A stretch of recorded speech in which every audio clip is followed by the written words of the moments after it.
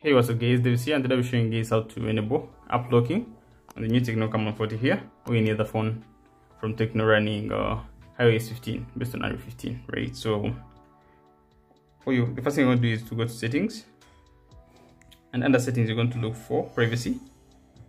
And under privacy you're going to see a slew of features to do with privacy, and one of those is app lock, which is what you're looking at now. So you can just click on app lock. The first thing you're going to do, if you haven't set it up already, is to set up a pattern or a lock type that you'll be using as your alternate, maybe your fingerprint scan or anything like that. So in my case, I'm going to use a numeric password. I think that's simpler. So let's see, for now I'm going to use 111 1111. You can skip linking an account, but if you have an account, you can link it. Now you're going to just enable it for whichever app you want to enable app locking for. Now, for example, I can enable it for Spotify, and we're going to see that every time I try to access it, I'll first put in my fingerprint. For example, put in the password I set.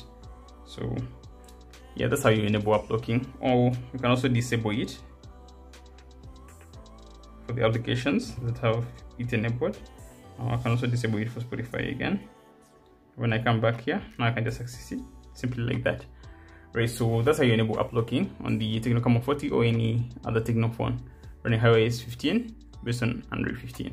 Thank you guys for watching, and I'll catch you guys in the next video. Peace out.